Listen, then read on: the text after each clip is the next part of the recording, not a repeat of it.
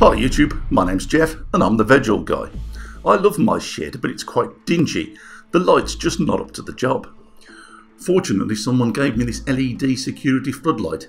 It's never been used and I don't need this PIR, so I'm going to rewire it. First things first, I'll make sure it's working by connecting this incredibly short supply line to the mains.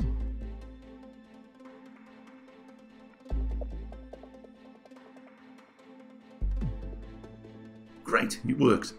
Now I can open it up and remove the PIR. 4 screws get the back off.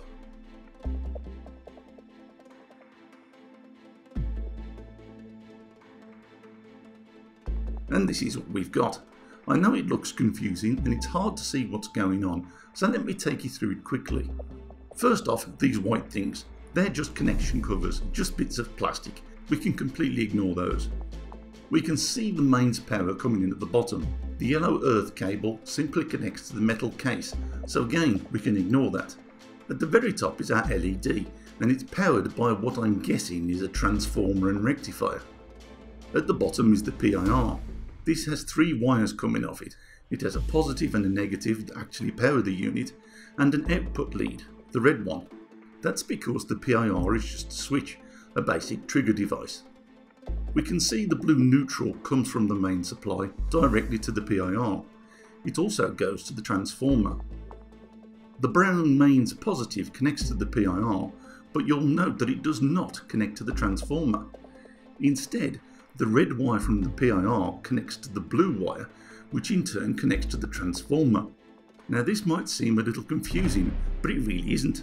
If we colour all these wires green, just for convenience, we can actually see that it's a positive output from the PIR that goes directly to the transformer. Don't be concerned by the colour of wiring. It's a useful guide, but colour does not always indicate what's going on inside. So how exactly does this circuit work? Well, actually it's quite simple. Working from positive to negative, the mains comes in directly to the PIR and powers it. This is just a glorified switch. Usually the switch is open, meaning current cannot pass through it, but when it detects movement, the switch closes and enables the positive connection to the transformer. From the other side of the transformer, the positive flows into and out of the LED. The negative flows back to the mains, completing the circuit and lighting the LED. But I don't need the PIR. I don't need a security light in my shed. I need a light that's on when I want it on, so it's necessary for me to cut out the PIR. Thankfully, this is quite easy to achieve. For now, I'll mark this top blue cable of the transformer as positive with a little bit of tape. Now I can cut the PIR from the fitting altogether and remove it.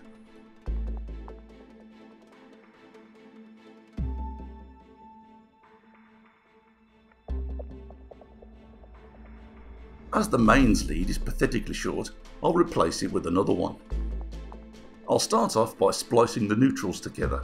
That's the bottom blue on the transformer and the blue one from the mains cable.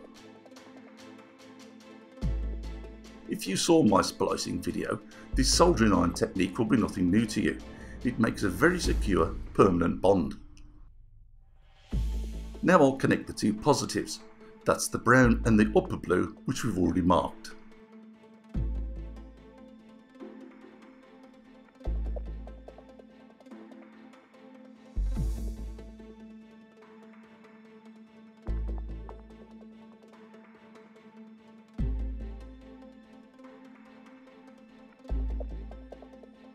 The yellow and green earth cable needs to be bonded to the chassis, and this crimping ring connector is ideal, but I'm not much of a fan of crimping, so I'll solder it instead.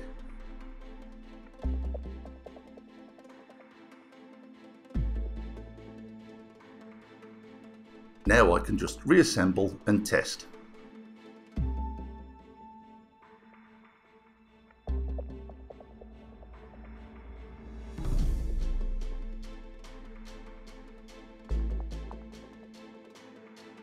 It works. Great. And after it's fitted, what a difference. I realise it might not look different from your perspective, but from mine it's much brighter, it's much whiter, it's very much like daylight. That's a great bit of recycling there, and a cheap light to run too. And that's it guys, a finished video. If you've got any questions or comments, as always feel free to send them in. If you've got any video requests, I'm happy to try and help there too. Please check out my YouTube channel and of course my other videos. If you haven't subscribed yet, please do. And that's it for now folks. Thanks very much for watching.